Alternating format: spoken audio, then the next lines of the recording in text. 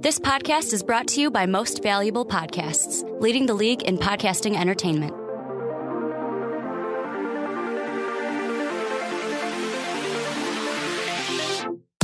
Hello, everybody. Welcome to another edition of Behind the Pen. My name is Ricky Widmer, as Mike Rankin is out of town this week, all the way in Florida. Said, hey, you know what, Ricky? I'm going to Florida, take over the show. So I'm here to kind of right the ship, and I'm not alone, as I'm joined by the one, the only, Brandon Swanson. What's up, what's up? And, yeah, thank you for saying that, because there's something with me. I can't say the what's up when I'm starting the show off. I don't know if it's just me. It's just you. It's just me. It's just you, because walking in here today, I said, Ricky, it's okay. You can go ahead and say it. And you said you couldn't. You're just weird. It's just but that's weird. I picked it up for you. That's the only reason I said it, is to pick it up for you, because... And thank you. You know, you just can't do it. And we are here behind the pen. We're going to be giving you a good show, talking about some football. But fans, you're really football. probably wondering, what pen are you behind?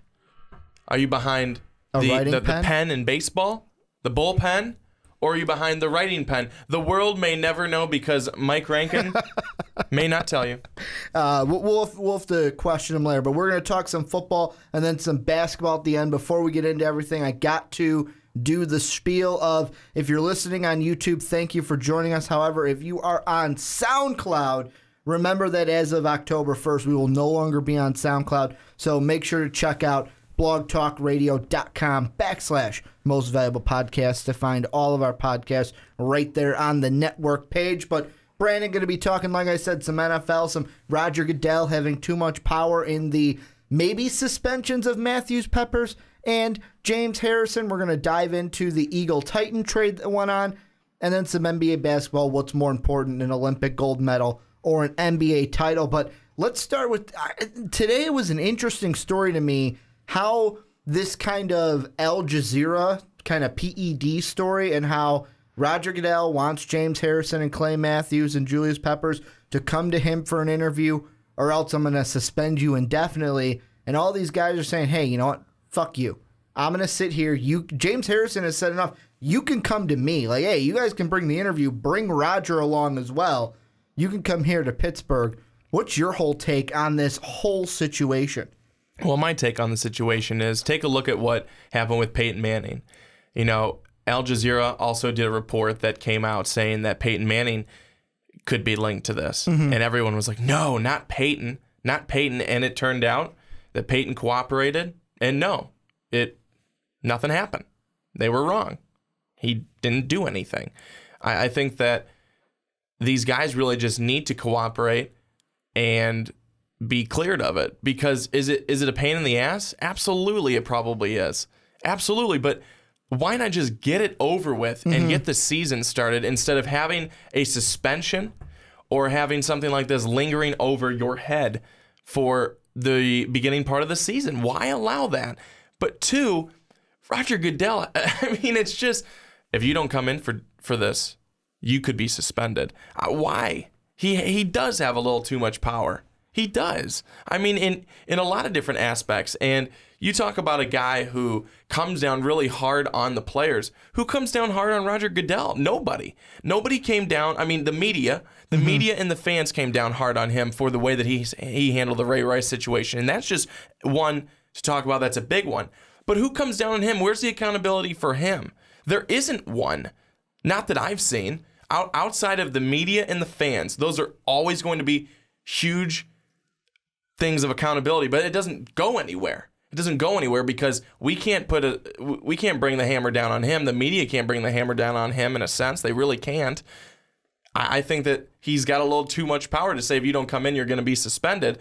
But at the same time, just avoid it all. Go in, do the interview, do the sit down, talk to him, say, you know what, I didn't do this. This isn't, the type of player I am. Get it all clear the air, start the season. Boom, you're done. And that's the kind of mindset that I'm in. I'm in the majority of, if you have nothing to hide, just get it out there. Just say, hey, you know what? I got nothing to hide. Fine, I'll do the interview. And it's this tricky P word called pride, is I think what's kind of getting in the way, where I look at James Harrison and Clay Matthews are the two that we hear. The big one is James Harrison, because he's kind of butted heads the most with Roger Goodell. But the kind of analogy that I'm kind of forming in my head when I look at this is it's kind of like that teacher that you had in school. Everyone had that one teacher that couldn't really get a control of the whole classroom, so they just started throwing detentions out left and right. However, when a teacher has someone above them, Roger Goodell doesn't, but they just start throwing out the detentions left or right, and really it's like everyone just gets mad. They have no merit anymore. That's what Goodell is with these suspensions. They're basically detentions, and it's just that student and that teacher kind of butting heads, and even it's kind of starting a whole community of us against you, because today on the Jim Rome Show, Aaron Rodgers, quarterback of the Green Bay Packers, was asked about this, and he said, and I quote, "If that is the case," and the case is Goodell having too much power, "if that is the case, we have nobody to blame but ourselves, because we had the opportunity in the CBA to make some legitimate changes to that. I think there were probably too much pressure to come to a deal when we all had the power on our side," end quote. And that's really it. Like, everybody that I hear whenever, no matter if it's First Take, if it's Fox Sports 1, if it's NFL Network, everyone kind of has the same idea of, well, you guys agreed to this. Like, how many times have I heard, you guys agreed to this? Like, that saying said about this. It's just one of those things where, yeah, Goodell has too much power, but on the other side, you just got to cooperate. Like, to me, I just say you just got to cooperate. Because I love that you brought up Peyton Manning. Because what did Peyton Manning do? It came out, he cooperated, it went away. I'm going to use another quarterback as the example of the other side.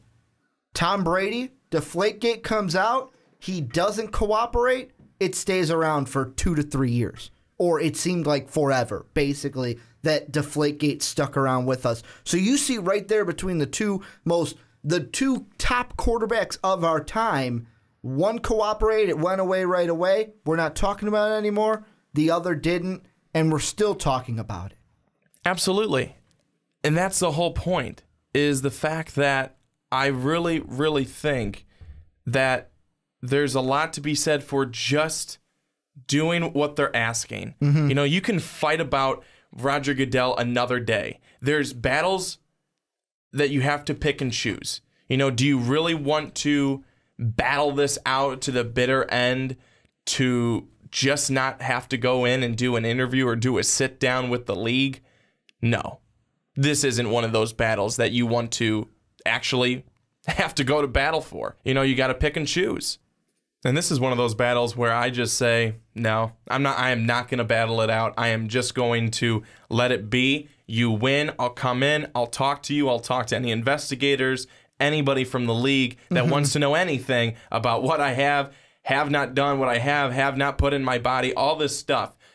Just let it be, because there's going to be an actual battle one day with Roger Goodell. There always will be, that you actually will want to go and fight for, and it may go to the bitter end. That's when you pick it. That's when you go to battle. This is not one of those times. It's just a waste. It's a waste, and it's a bad cloud to have hovering over your head when it doesn't need to be. It doesn't need to be. Well, and I kind of sit here and I'm thinking, is there a right side? No. There's not a right side. There's two wrong sides. And I say that because obviously the commissioner is wrong, because I believe, like, the commissioner should have, yeah, if you do something wrong, you should be stern and dish out the appropriate punishment. However, I kind of feel like any leader, whether it's a teacher, whether it's a boss you have at work, whether it's the commissioner of the NFL, should be compassionate towards his players. And I know you're saying, but Ricky, the commissioner's job is not to be on the player's side. It's to be on the other side with the owners, the guys who make him money, and the guys that he's supposed to help fill their pockets more of money, if that makes any sense. That's the big divide, and I kind of have a feeling on the other side where you're also wrong, because you're trying to butt heads, you're trying to make an issue that, like we said, doesn't need to be there. You could just say, fine, you know what, I didn't do it. Fine, I'm going to come out and just do your interview, go through the formalities, and then it's done and it's over with. Exactly like Peyton Manning did. And there's a part of me that fears that when we get to 2020, when the current CBA agreement is up, I kind of feel like that this kind of tension that we've been seeing over the years with the suspensions that are thrown out and players not happy, this could snowball into another holdout. Because I could see it exactly going down. Hey, you should have less power. Hey, fuck you. Okay, holdout. That's exactly how I think it'll go down. And that's not what we want. I mean, that's not what anybody wants. I think that maybe that doesn't happen right away, but if it gets to the point where he is having way too much power, and I think people, there's a lot of people who would say, well, he's already at that point. But I think that it could get bad, especially with the Players Association saying, we are done. We're done. We're done with your crap. We're done with your BS, the way that you kind of push us around and stuff like that and make us give in to everything that you want us to do. I think that we possibly could see that again, maybe sooner rather than later. Hopefully not. But I just think that if Roger Goodell can just be the commissioner, just be the commissioner. And I know that it's not the same league, but you look across different leagues, and for the most part, currently, for the most part, things are okay. If you look at baseball, I don't think that too many people have any problems with Manfred. I don't think they have too many problems with him. Well, Manfred doesn't dish out the punishments. It's Joe Torre. Joe Torre. Doesn't he do the punishments for baseball? Manfred is the commissioner. Yeah. The commissioner doesn't do the punishments in baseball, I thought. But the commissioner is the one who ultimately can have the final say. True. I mean, Joe Torre is kind of like a special assistant to the commissioner. So, yes, Joe Torre is the one that's coming down with it, but I think that it's Manfred. They all probably are in a room with some lawyers, whoever, and they go, this is what's going to happen. Adam Silver, you know, he's had his good days. He's had his not so great days. But I think that Roger Goodell has his good days, has his bad days and his shitty days. That's not good. I mean, if he could get to a point where it's more Adam Silverish, you know, people are loving you, then people are like lukewarm on you, then they're like, okay, he's not so bad. That would be all right. I just don't think that Roger Goodell has a whole lot of respect from the players. And I don't think that, honestly, he really deserves it. Well, and I think that maybe when we get to the new CBA, that's going to be something that's discussed of, hey, we need somebody to come in here and kind of dish out the punishments because you're not capable of it. There's too much on your plate. We need to get somebody in here who can be that disciplinary person, and it's all going to depend on, is Roger Goodell going to say, yeah, I'm fine with it? And someone who's not biased. Someone who's coming in, who's right down the middle, who's not biased via the players, who's not biased via the commissioner's office. Someone who comes in and can look at things in a logical sense, clear-minded, and can make a decision based on the facts. Based on the facts, not based on what's happened before, not based on this, based on the facts, based on procedure, based on the rule book for that, and then make a decision. That's what I think. Because someone who, you know, I think someone who's getting suspended 4 games for, you know, smoking marijuana, you know, isn't good when someone who, you know, has a domestic violence thing against them, 2. You know, it's like, that doesn't make a whole lot of sense to me. So I think that when you go back, you have to really kind of review all the policy, all the rules, because that's not making sense to me. And to kind of wrap this up, I got a quote for you. I'm just going to read you the quote, Brandon, and then we're going to play a game. I want you to tell me I love games. Which ESPN personality said this quote today. You ready? Sure. The quote is, "So let me send it to you and the rest of the NFL players out there. My name is Roger Goodell. I'm the commissioner. There's a CBA in position that gives me this power. You want to ignore it. It will be at your own peril. I would suspend James Harrison immediately just for opening his mouth to say what he said. Because even though he might be right, he's wrong with how he's handling it because he's not appreciating the lack of power he truly has in this equation, end quote. From ESPN. Yeah, from ESPN. I just always go Stephen A. Smith. That was a Stephen A. Smith quote.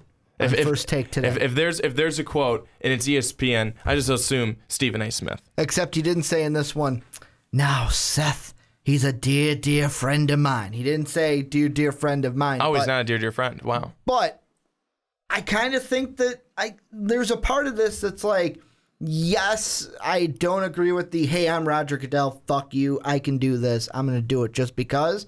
However, I kind of agree with the part where it's, I'd suspend him. I would suspend James Harrison just because I'm going to go back to that teacher analogy I said earlier in the segment. When I was a teacher, kid misbehaved, you got to make an example of him or her so that it doesn't spread. Somebody misbehaves, boom, you nip it right in the bud. Because if you don't nip that in the bud, it spreads like a cancer through the whole room, especially when you're new. Now, I know Goodell's not new. He's not that first-year teacher in front of the classroom. But still, you got to nip it in the bud. You can't let this get to where Deflategate got to. Yeah, no, I agree. I also think that one thing to play a little devil's advocate, Goodell could have just come down and said, you're all suspended for 4 games.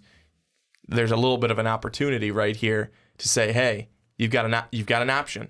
You come in, you speak with us, and you probably won't get suspended. That's like probably the thought of most people. That's at least, that's what when I heard that, I'm thinking, okay, if they just go in and talk, they won't get suspended. But if they don't, they're suspended for the first 4 games. So at least there's that option. Now, have they said it was going to be a 4-game, or have they said it's going to be an indefinite? I've heard things where it might be indefinite. I thought I heard 4 games. I thought I heard first 4 games. In the Clay Matthews, from what I was hearing, I can't remember if it was a DP show or First Take today. I thought I heard one of them say that it might be an indefinite suspension, but I want to know what you guys think. You guys listening, would you suspend James Harrison? Do you think that Roger Goodell has too much power in the NFL? What do you think about this whole situation?